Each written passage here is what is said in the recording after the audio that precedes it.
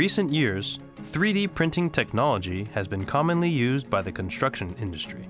However, there are many difficulties in applying it to reinforced concrete buildings. Concrete is not a traditional 3D printing material. There are still many needs for extrusion and shaping we shall overcome. In addition, the prediction of the printing process and results, such as the analysis of materials, parameters, paths, structure, and stress, is not yet mature.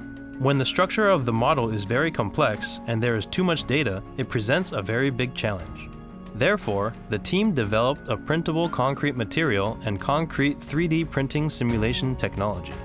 This technology contains two important sub-technologies. The first is the development of ultra-high performance concrete composite materials, mastering the 3D printing related properties, and developing printable concrete that can actually be used for printing. The second is the simulation, analysis, and optimization technology of the concrete 3D printing process. The infinite element method we developed is used to simulate and analyze the concrete 3D printing process, and the geometric dimensions of the object are calculated to optimize the printing path and parameters. 它的特别的地方在于说，我们把一个传统的混凝土，不管是它的力学特性还是耐久特性，先把它的性能给提升了以后，然后我们用一个不同传统制成的方法。那我们现在跟中正大学的刘德奇教授合作这样一个3D 的列印的技术，就允许我们可以把这样一个先进的混凝土材料用列印的方式列印出来，所以它会影响到我们日常的家用品，比方说它可以制成是我们现在坐的椅子、桌子，